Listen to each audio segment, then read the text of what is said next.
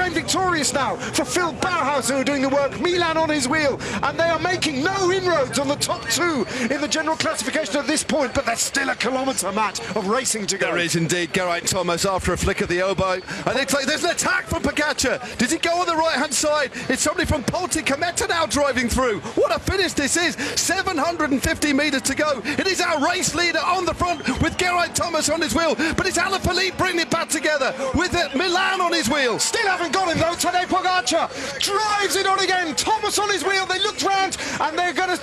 Pogacar's asked for help from Thomas and he's not getting it. Thomas gambling that Pogacar's going to lead him out to the line. When's he going to open up his sprint, Geraint Thomas? Still got a couple of seconds in hand, but that finish line is agonisingly distant still. Tobias Lund-Andersen being led out by Matteo Trentin. Here come the sprinters. Thomas is swamped. Pogacar tries to sprint for the line. Lund-Andersen, Dainese, and here comes Ethan Vernon from Great Britain and Jonathan Milan. Milan finishing fast. Malia on the other side of the road.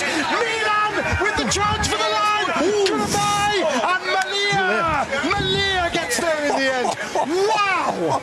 Wow! What a sprint!